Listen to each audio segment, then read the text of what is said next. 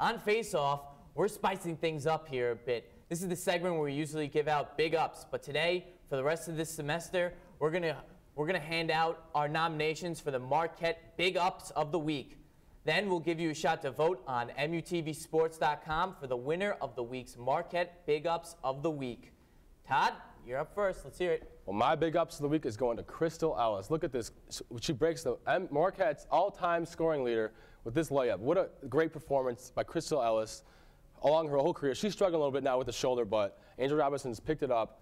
Big W against USF. They have a big game coming against Connecticut. #1 Connecticut coming into the Ale. Crystal Ellis, I think she could have a big-time performance after this game where she sets the all-time leading scoring record for Marquette women's basketball. Big game Saturday, 7 o'clock.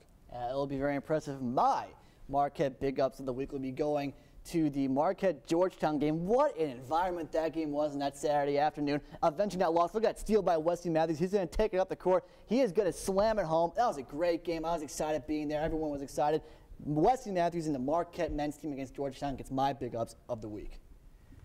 Guys, for me, I'm going to have to go with Jarrell McNeil and how he's been playing. He's the MVP of this team. Against DePaul, he just manhandled this DePaul team. He took wide open threes as Jarrell McNeil drives, dishes to Burke, and he drains it with the dunk, slam-a-jamma. That's how he does it. But McNeil had 26 points, drained it from three-point land, had 5 threes, and did everything. He had steals, 4 blocks, 6 assists. He does everything for this team. He's the catalyst, the MVP, everything. Jarrell McNeil, the man. That's my Big Ups.